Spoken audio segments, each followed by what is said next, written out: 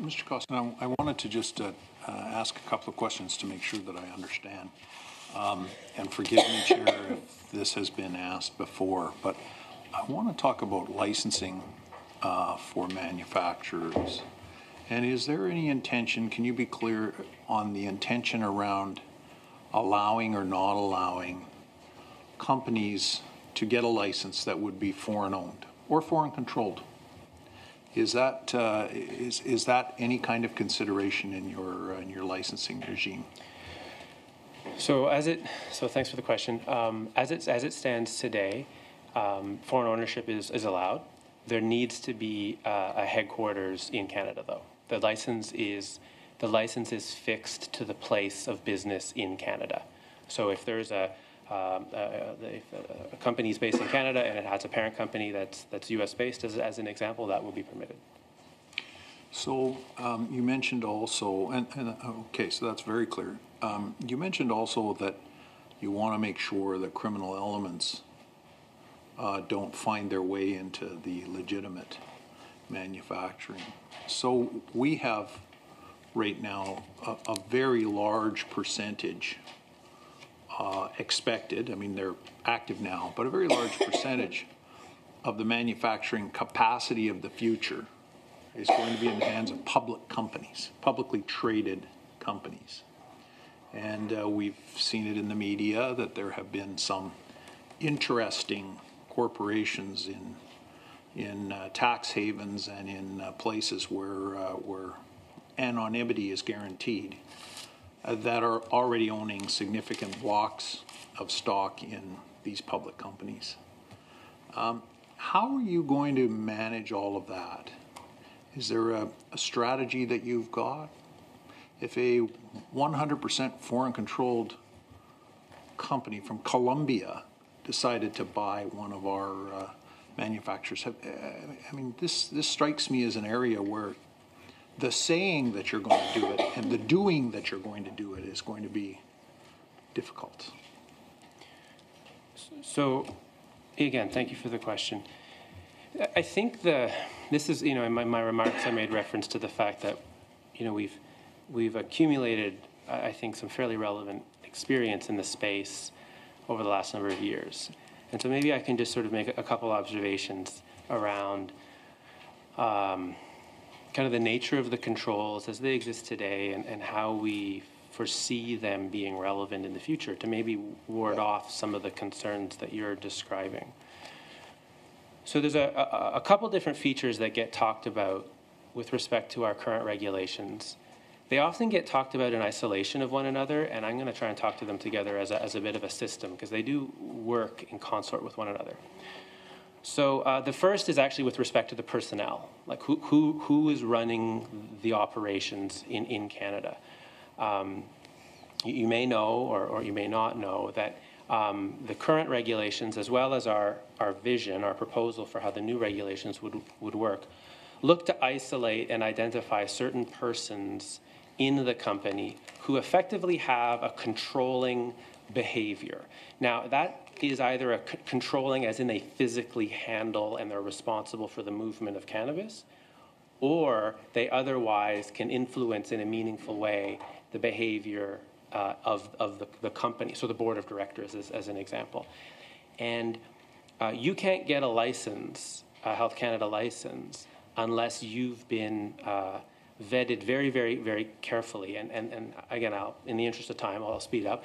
The vetting is not simply a criminal background check. It is typically it takes many months, if not a year. It involves many different levels of security agencies in Canada and outside of Canada. So take your example of Colombia, perhaps, where we do effectively a complete 360 look at the person and their associations. And the associations piece is really critical because the regulations and the way that the authorities are defined is it's less about understanding whether you yourself may or may not have a criminal background or a characteristic that is of a concern of us. We understand that can actually be fairly easy to identify. It's more the environment in which you have existed and worked in. And do you have associations? And so the vetting is really oriented to understanding what are the networks in which you exist And do any of those networks present a threat to the integrity of the system? So once we've satisfied ourselves that you don't present, not I mean you, but the universal you, don't present that threat, a security clearance can be granted. So there's a whole constellation of issues around the people. Again, I'll speed up in the interest of time. Equally, there are a number of regulatory provisions around the physical security of the environment. So how the operations are safeguarded in the context of the community, fences, video cameras, secured environments, and so on and so forth. And the final dimension that helps to maybe answer at the how do we ensure that the operations are controlled adequately in Canada, it gets to reporting, right? So there's a significant responsibility on the part of a regulated company to provide us with very, very detailed information regarding their activities, production activities, how much quantity is held in inventory, how much is sold, how much is destroyed, such that we can track it to literally the last gram. So where we're concerned with the diversion of product, out the back door, or the inversion of product that's been produced illegally and it's being kind of washed into the new market. Yeah. And then the last thing I'll say, because I think it actually gets maybe to the heart of your question about tax havens, is what we don't have today, which we hope to have in the future, is the ability to compel financial information, right, whereby we can look not only at everything that I've just described, right, where the money went, but financial activities, again with a view of identifying and red flagging anything that causes concern that we would take action upon as a regulator, or where we would want to involve the law enforcement community. So it's a bit of a long answer, but it's a really, really important question. Thank you. Senator Tannis? Yeah, I'm good. Okay, a supplementary, I understand, from Senator Muscat. On that specific note, I like everything you say, but there is, the criminal element is extremely well organized. And I remember a senior RCMP officer told me this 10 years ago, that there's some very prominent Canadian corporations which were basically financed by organized crime. And they washed the money, and today they're honorable, but not the last generation.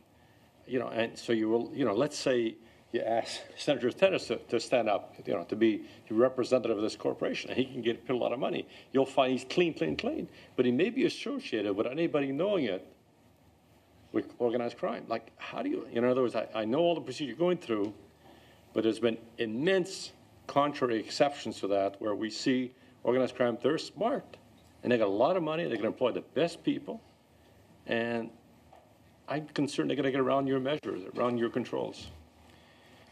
So I certainly don't want to come off as sounding naive or anything like that, and completely am aware and accept that there are always going to be efforts to kind of circumvent the rules. I would, to your point about associations, though, just so that it's really clear, understanding that that's the behavior, that they put kind of somebody who's clean to front the company, and really there are a lot of strings attached, and that person is able to be manipulated in nefarious ways.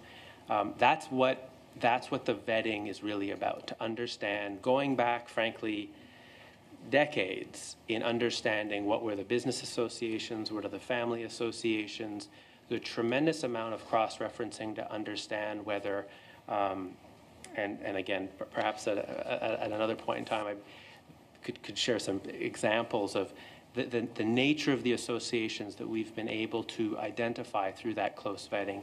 It takes time. It involves a lot of different agencies, but what we're attempting to do is get at, I think, the very issue that you're putting your finger on, which is an understanding that there's a lot of fronting that can occur, and so we try to get as deep as we can. Good luck, but I got to admit, I'm not 100% convinced. Boy. Yeah. Thank you, Chair. Thank you.